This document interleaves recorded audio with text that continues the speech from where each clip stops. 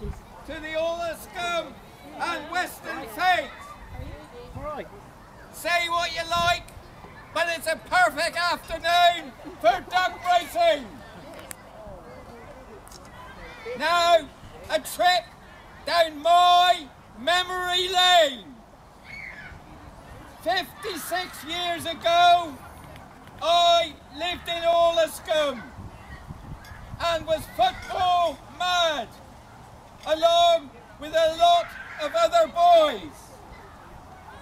We would kick a ball anywhere, across the road, school gates, as goes, anywhere at all. Then, eventually, we had a pitch up the lane opposite Sunnyside. So we decided to form a boys' team and play real football matches. We held a jumble sale in the village hall and raised enough money to buy goalposts from J.R. Lazel.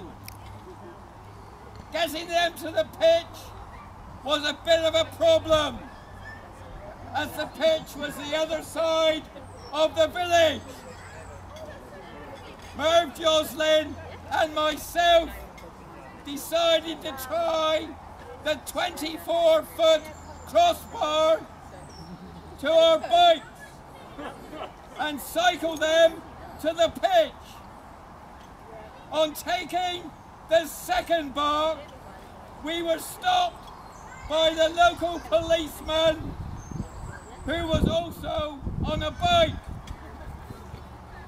He gave us a good ticking off, as he thought it was dangerous.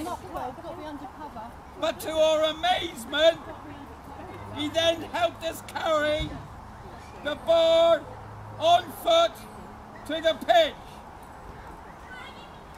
So, pitch sorted, we picked a team to play Langford Avenue. Everybody in the team had a nickname.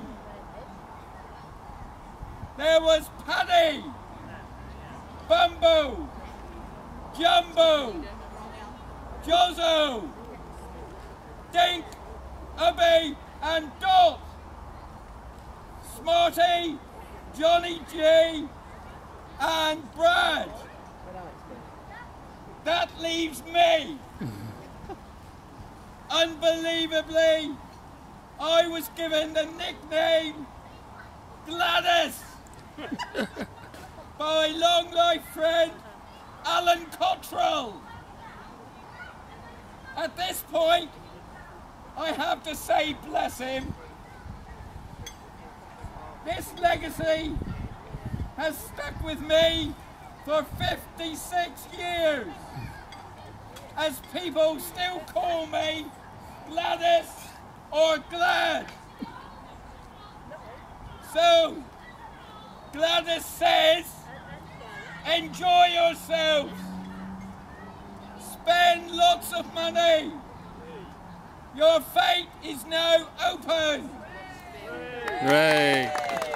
God bless the people of Awliscombe and Weston, including Alan Cottrell, and God save the Queen.